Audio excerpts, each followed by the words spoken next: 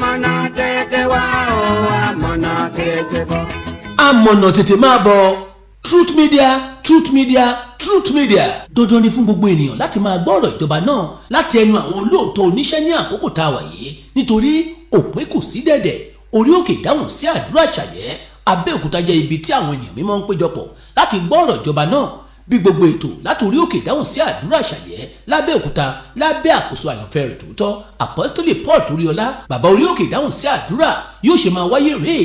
Ìpàdé wa ọlọ́sẹ̀ọ̀sẹ̀ ní gbogbo ọjọ́ Monday bẹ̀rẹ̀ láago 9 àárọ̀ dáago 11 òwúrọ̀. Bákan náà ìpàdé wa olóṣooṣù ní gbogbo sátidé kẹta láago 9 òwúrọ̀ dáago 12 ọ̀sán. Ìpàdé wa ọlọ́dọọdún ní gbogbo ọjọ́ Wednesday, Thursday àti Friday tó bá kẹ́yìn nínú oṣù kọkànlá ọdún bẹ̀rẹ̀ láago 5 ìrọ̀lẹ́ lójoojúmọ́. Orí òkè ìdáhùn sí àdúrà àṣàyẹ́ lábẹ́òkúta jẹ́ ibi tí a lè darapọ̀ mọ́ láti máa gbàdúrà nígbà gbogbo. Àwọn ètò wa tún wà níléeṣẹ́ OGTV ní gbogbo ọjọ́ Sunday bẹ̀rẹ̀ láago 5 di aago 5 àbọ̀ ìrọ̀lẹ́.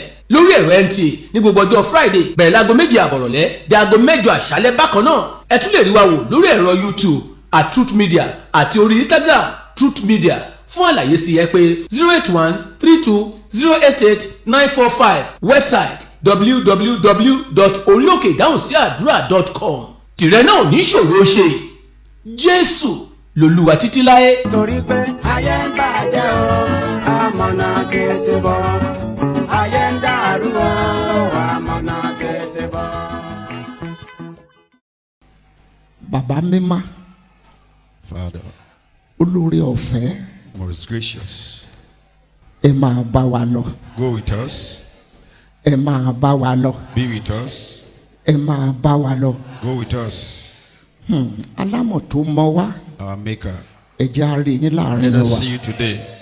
Ohun tẹ́ ẹ fẹ́ fún wa lónìí, ẹ What you jẹ́ want ó to wá give sí to us, ìmúṣẹ. give it unto us. Ẹ gba gbogbo ògo. Take all the glory. Gbogbo ìdíwọ́ ìdènà àtẹ̀rí yín bá. Every hindrance is Bẹ́ẹ̀ ni bound. kó rí o. So shall it be. Jésù náà agbára ẹ̀mí wa. In Jesus' name, our strength. Ǹjẹ́ ẹ mọ̀ wípé olùgbàlà wa, ó fi ohun ìjìnlẹ̀ hàn wá. Ó kàn yẹ pé bí a ṣe ń ka Bíbélì nígbà míì, ọ̀pọ̀ nínú wa, àkàn máa kà sá. Bíbélì kọjá ìwé kíkà sá. The Lord is giving us a lot of revelations, but many of us, when we are reading the Bible, we just read it like reading a newspaper. It's more Ìwé than tí that. ẹ rí yìí, That which we have seen now ìtàn ẹ̀ṣẹ̀ ni. is a story, the book of the story of sin. Láti ìbẹ̀rẹ̀ títí dé ìparí rẹ̀, Genesis to Revelation, ìtàn ẹ̀ṣẹ̀ ni. Genesis to Revelation contains the story of sin. Bí ó bá jẹ́ pé Bíbélì ó jẹ́ ìtàn ẹ̀ṣẹ̀ ní ayé If the Bible is a history of sin on earth, tí Ọlọ́run wá gbé tó fi ká wa ní ọwọ́, and God gave this unto us, a ò gbọ́dọ̀ fọwọ́ yẹpẹrẹ mú ọ̀ràn ẹ̀ṣẹ̀ bó bá jẹ́ bá ń bẹ bẹ́ẹ̀ we ni. should not hold the word, the issue of sin with levity hands.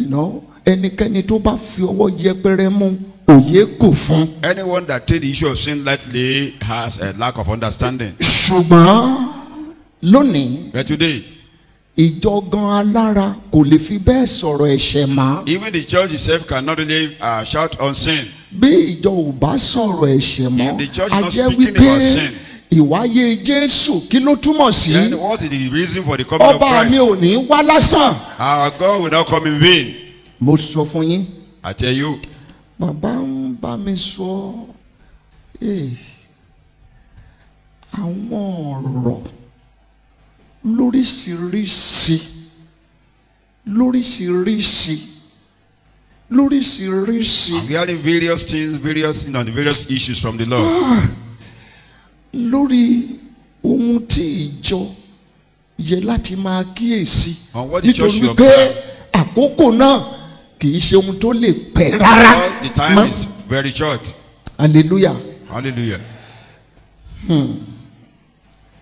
Ìgbà mìíràn Olúwa bi mí léèrè Sometimes the Lord will ask me, nígbà tó bá sọ̀rọ̀ after he must have spoken, ǹjẹ́ ó yẹ kí ikú ọmọ òun jẹ́ asán báyìí? should the death of my son be in vain? A question. Àbí mí léèrè yẹn That's a question ó from dẹ̀ ń God. kan mí lóminú. And this actually Yes, pains my heart. Ìgbà mìíràn nínú ọ̀rọ̀ rẹ̀ ńgbà mìíràn Sometimes in his words, á ní ta ló ń ṣòwò tí kò ní èrè tínú rẹ̀ ń dùn? who on earth can have a business and running without a profit and will be happy. Dìde kó sọ pé. Rise and say, Olúwa. Lord, Ṣe mí ní èrè rẹ. make me your gain, your reward. Ikú rẹ ò gbọdọ̀ já sí asán Your lórí death ilẹ̀. mustn't be Ó yá sọ di àdúrà. in the name of Jesus. Ṣe mí ní èrè rẹ. Àbà fún Olúwa Ọlọ́run. Jésù Olúwa wa. Amen. Ẹ jókòó. Sit down. Ẹ sọ pé. Say, Òun á wẹ̀ ẹ́ mọ́. he will wash it Kí ó lè so èso sí. so that it could bear much fruit. Òun á wẹ̀ ẹ́ mọ́. He will cleanse it Kí ó lè so èso sí. so that it will bear more fruits.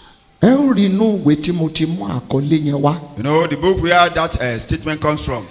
Ohun ìjìnlẹ̀ ni ká sì farabalẹ̀ ká rọra jọ máa It's lọ. a mysterious statement and we should be Ẹ patient jẹ́ ká to wo listen. ìrere Jòhánù In the gospel according to John, orí kẹẹ̀ẹ́dógún chapter 15, ẹsẹ̀ ìkíní dé ìkẹjọ. from verse 8, verse 1 to 8. Listen. Ó ní èmi ni àjàrà tòótọ́. John 15, 1 to 8. Èmi ni àjàrà tòótọ́. Bàbá mi sì ni olùṣọ́gbà. Ẹsẹ̀ kìíní nìyẹn o. Yes. He said, I am the true vine, and my father is the husbandman. Verse 1. Èmi ni àjàrà tòótọ́. I am the Bàbá true mi sì vine, ni olùṣọ́gbà. and my father is the vineyard dresser. Vineyard keeper. Hallelujah. Hallelujah. Ẹni tí ó gbin àjàrà sí oko rẹ̀ kó lè ṣe èso ni. The person that planted the vineyard has intention of having fruit from it. Gbogbo ohun tí ò ní jẹ́ kí olùgbàlà wa kó ṣe èso bó ti yẹ ní ayé kan náà tá a wà yìí kì í ṣe òmíràn. Mo sọ fún wa láìpẹ́ yìí bóyá níjẹjọ wípé ayé ti wà síwájú ayé yìí kì í ṣe ayé kan kì í ṣe méjì ṣùgbọ́n gbogbo wọn láti ayé dé ayé ìrántí wọn kò sí mọ́. I told that last week that there have been. Bí àwa náà bá ṣe ayé wa bí ò ti yẹ ìrántí wa ò ní sí mọ́. We will not have anything to remember us for. Ṣùgbọ́n a ó ní ìrántí rere. We shall have a good memory. A ó ní ìrántí olóòórùn dídùn. We shall have a good and Hallelujah. sweet memory. Ẹ má gbàgbé wípé àwọn bíi Abrahamu, Isaki àti Jacob Abraham, Isaac, and àwọn Jacob, wòlíì ó ti the àwọn prophets àpọ́stélì and àti àwọn apostles mímọ́ kan. and other saints. Hallelujah. Hallelujah. Ìgbà mìíràn tí mo bá tiẹ̀ ń wo ayé tí àwọn mímọ́ yìí gbé. Sometimes when I look at the life those saints of God lived, Mo máa ń sọ wípé. I used to say, Bí ayé kan náà tí àwàyé náà ni tí ìjọ dẹ̀ dàdàkúdà báyìí. but these people live in the same world that we are living now, and the church becomes. Hallelujah. Hallelujah. Hallelujah. Hallelujah. Ọkùnrin kan There was a nínú man. àwọn onígbàgbọ́ tó gba ìgbàgbọ́ lẹ́yìn àwọn àpọ́stélì kì í ṣe àwọn àpọ́stélì. After the apostles, You see? this person believed. Kutubat of Lindisfarne. It was Cuthbert of Lucifer. Hallelujah o. Hallelujah. Nígbà tó parí iṣẹ́ rẹ̀ láàrin àwọn ènìyàn After he láyé. has finished his assignment in the midst of children of men, Ó wá lọ sínú igbó kan he went into a tó forest jẹ́ erékùṣù. A lonely island. in a lonely place like You know, ó wá pa àgọ́. and he made his tent there. Ó wá fi èrè ó mọ ògiri ó mọ yí àgọ́ náà ká ó fi He ṣodi. made a fence around his tent, Ó ń retí ọjọ́ t'Olúwa yóò pè láti mú lọ. and he was waiting for the day the Lord would take him home. Irú wọn kì í ṣiyèméjì bóyá wọn ní Ọlọ́run tàbí wọn ò ní Ọlọ́run. Irú wọn kì í ṣiyèméjì bóyá wọn yóò dé ọ̀run tàbí wọn ò dé ọ̀run. Ṣé bó ṣe jókòó ó ṣiyèméjì pé ó ní Ọlọ́run tàbí ò ní? Ṣé bó ṣe jókòó ó ṣiyèméjì bóyá ó dọ́run tàbí ò dọ́run? People Ayé are òṣì never in doubt of whether they are going to onígbàgbọ́ gbé heaven ló or fà not. á It is bí because of the onígbàgbọ́ sinful bá life we are gbé living. ayé tó yè tó yàn tó yege If a kò ní í Christian ṣiyèméjì is lọ́jọ́ kan kò sí ààyè láti one day, ṣiyèméjì there's no bóyá òun jẹ́ ti doubt. ọlọ́run tàbí òun ò Whether jẹ́ it's ti of God ọlọ́run or not. bóyá òun ó dọ̀run tàbí Whether òun ò it's of God dọ̀run or not. nígbà tóhùn tó ń fọ̀ sí bá jẹ́ ohùn gidi ohùn the tó ní voice that ìtumọ̀ comes, ohùn the tó true ní voice, èrè true voice báwo of ni yóò ṣe praise. ṣiyèméjì He will not bóyá doubt. òun jẹ́ ti ọlọ́run tàbí Whether òun it's ò of jẹ́ ti God ọlọ́run bóyá or òun ó not. dọ̀run tàbí òun ò Whether it's of dé God ọ̀run or not. dídé kó o gbàdúrà Rise and pray. gbàmí lọ́wọ́ ayé iyèméjì Deliver from the life kì í of ṣe double-mindedness. tèmi. Double-mindedness is not my own. Pray. Lord, deliver me from the life of double-mindedness. bẹ́ẹ̀ ni bẹ́ẹ̀ ni bẹ́ẹ̀ ni bẹ́ẹ̀ ni gbàdúrà gbàdúrà gbàdúrà Jésù Olúwa wa hallelujah ẹ jókòó Sit down. amen Man. kutubat of Lindisfarne This man said this word. hallelujah Hallelujah. nígbà tí ìlú tó ti jáde lọ sí erékùṣù yìí From where he left to that listen island. to me àwọn ìríjú Ọlọ́run láyé The servants of God on earth. wọ́n á dẹ̀ máa jagun owó bíi pé ó ju owó lọ They be fighting wọ́n á máa and lépa wrestling owó for bíi pé ó money ju owó lọ as if máa it's more gbọ́ than money. bó o bá ń lépa owó o ò lè ní If you pursue money, you will not get money. gẹ́gẹ́ bí oníṣẹ́ As a servant of God, ó wrong it's wrong. listen to me Ẹgbọ́n mi, kúkú yàn láti jẹ́ olóòótọ́ decide to be faithful, olódodo righteous, kún fún ìwà mímọ́ be full of holiness. owó á máa wá ẹ kiri Then money begin to look for you. bó ṣe rí fún àwọn oníṣẹ́ nìyẹn That is how it's supposed to be for the servants gbogbo of àwọn God. tó dalẹ̀ pẹpẹ Everyone that Nítorí sanctified àtijọ́ the altar èèyàn. because you want to become Hallelujah. somebody. Amen. mo ní Sátánì ló ń ṣe àkóso wọn ìkìdá ẹ̀ṣẹ̀ ló máa wá gbọ́ Listen. wọ́n á wá sọ wípé kí They will wọ́n tó say- ní owó náà Before they can have the money, owó tó ṣe pé kì í tọ́jọ́ pẹ̀lú wọn the money that will not last with them.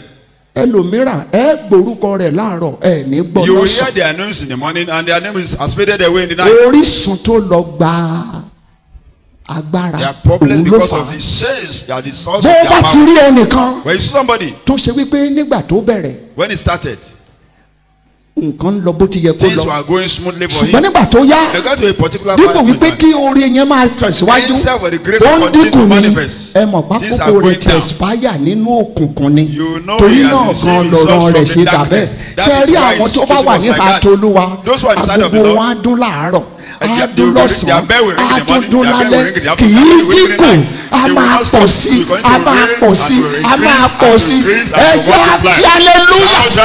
Hallelujah. Amen. Amen. Good part of Lindisfarne. Kulba said, wọ́n wá ń wá ní ìlú rẹ̀ pé they were looking for him from his city. ta ni yóò jẹ́ bíṣọ̀bù fún ìjọ tó gbàgbọ́ ní ìlú rẹ̀. Who is going to be the bishop for the believers in the city? hallelujah o. Hallelujah. wọ́n nílò bíṣọ̀bù kan. They needed a bishop. gbogbo ìlú bí wọ́n bá ti gbàgbọ́ wọ́n á níbì kan tí wọ́n ń jọ́sìn. Everyone ìgbà tó bá that believe, pàápàá ti they have a place of gbàgbọ́ worship. ọba ló bá ṣètò gbogbo rẹ̀. And a king will prepare all this. hallelujah. Hallelujah.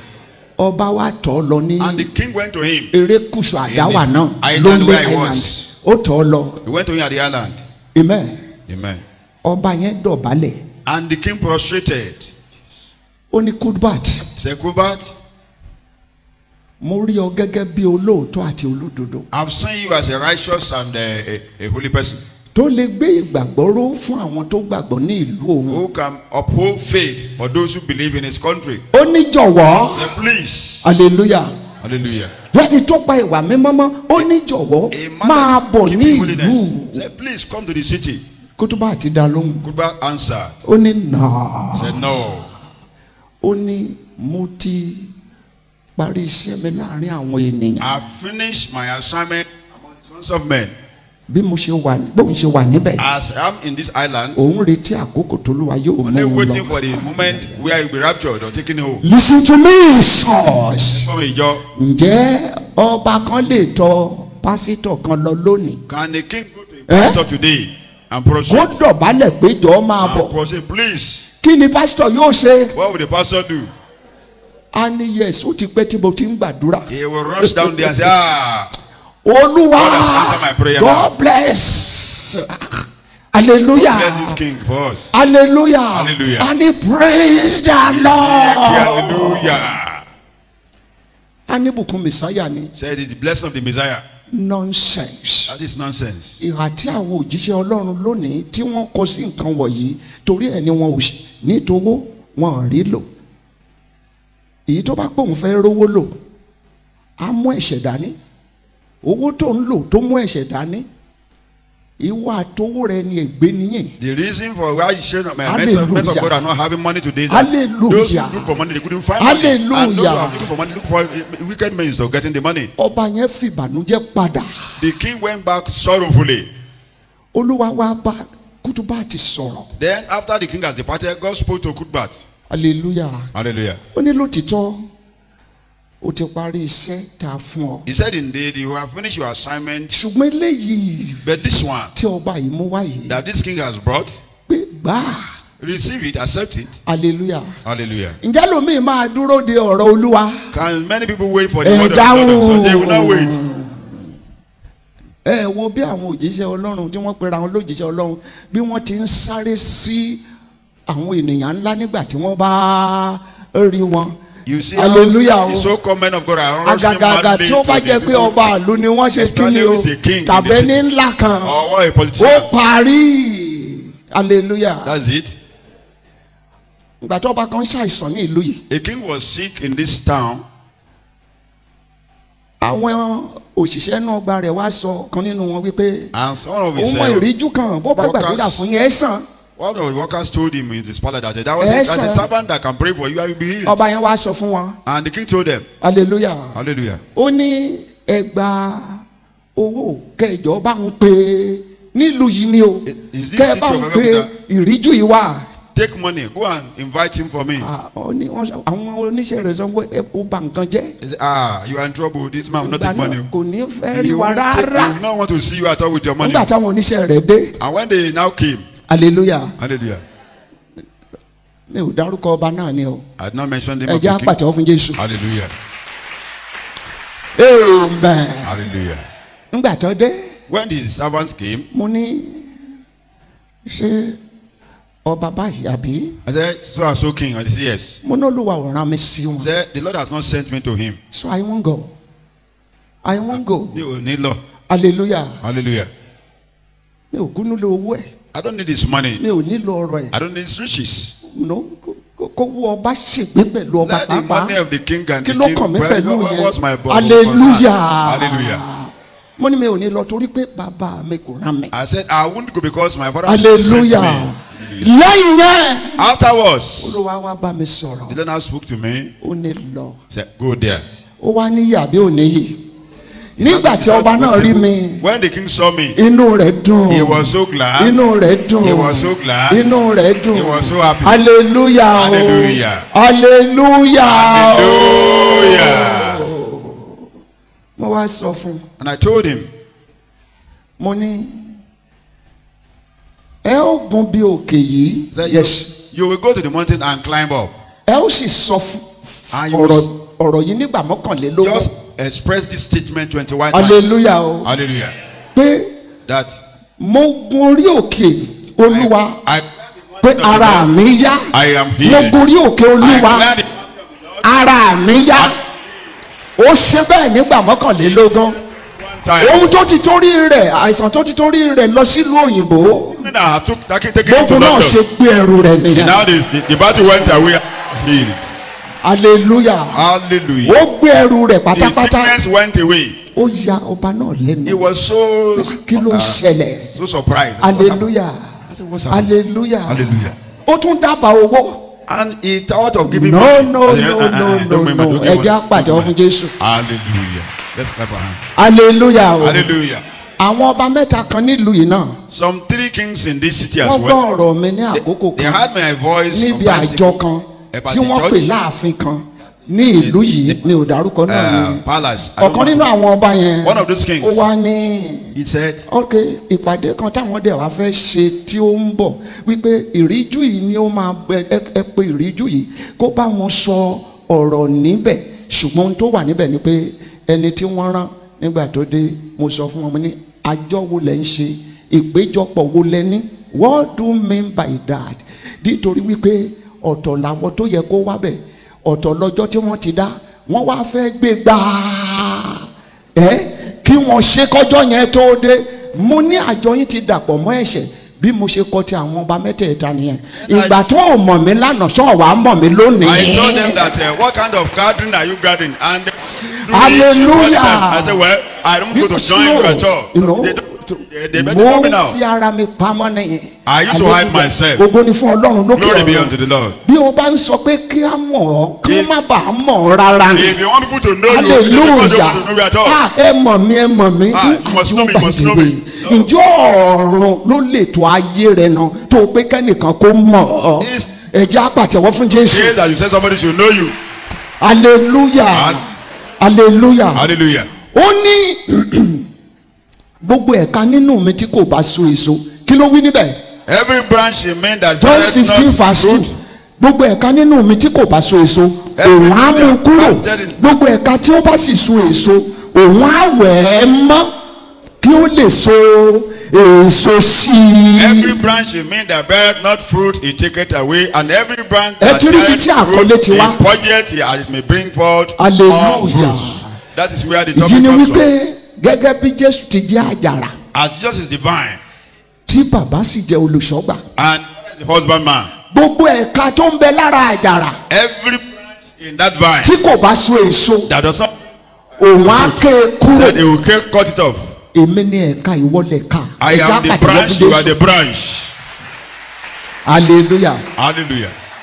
Gbogbo ẹ̀ka, listen to me. Every branch in that vine. Amen. Amen. Gbogbo ẹ̀ka. Every branch. Gbogbo ẹ̀ka. Every branch. Tí kò bá sí èso. That listen, is fruitless. Ìlérí rẹ̀ ni pé òun á ké kúrò. His promise that he will cut that off. Ọ̀pọ̀ lolúwa ti kọ̀ nílé rẹ̀ tẹ́yìn ò mà. Many has been rejected by God in his house and you don't know. Ọ̀pọ̀ lolúwa ti kọ̀ lórí pẹpẹ tí kò ní túmọ̀ sí yín. Many have been cut off of the altar and yet you don't know have the understanding. Ìdí nìyí tó fi jẹ́ pé kó o tó wọnú ìjọ kan kọ́kọ́ gbàdúrà. Ṣéjọ ni mo wọ̀? Ṣéjọ Ọlọ́run ni mo wà? Àbíjọ èṣù? Am I entering into a church or a cult? Hallelujah. Hallelujah. Hallelujah. Hallelujah. Bó o bá ti rí wípé ní orí òkè yìí. If you found that on this mountain. Àwọn ohun tó ń bá pàdé ti yàtọ̀ sí What àwọn ohun tó ń you gbọ́ are meeting tẹ́lẹ̀. Má dàgbére kó o tó gbé Do bíbélì rẹ. not say bye bye. You just go. Hallelujah. Hallelujah. Ṣùgbọ́n mo wí fún ọ. And I tell you.